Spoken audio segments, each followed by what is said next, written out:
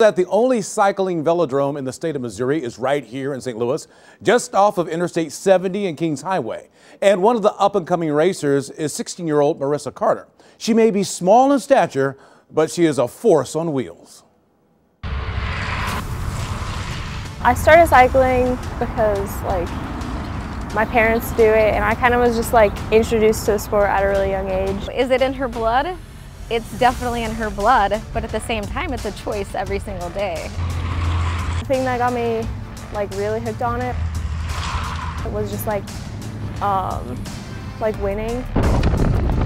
Being smaller than most people, I've had to learn how to maneuver around people and just not let people push me around.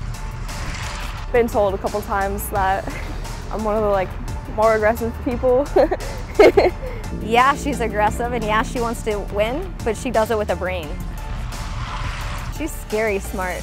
She's not only savvy, but she just really puts a lot into it. On the track, there's so much strategy to it.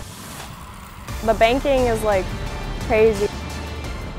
You don't want to have to chase because it just burns too much energy. You want to keep it all smooth. It's not just about being extremely talented, though she is, but there are a lot of talented people, there are a lot of intelligent people, but she does the work every single day, so I think that's amazing. I've always watched the Olympics on TV and been man, I really want to go there. She's a pretty committed and dedicated person in everything. I don't think it is an if. I think the Olympics are in her future. One main goal that I am striving towards. Pretty powerful statement there. Now, that's Marissa's mom. And get this, when she talked about how smart her daughter is, Marissa's 16. She's a sophomore in college at Lindenwood.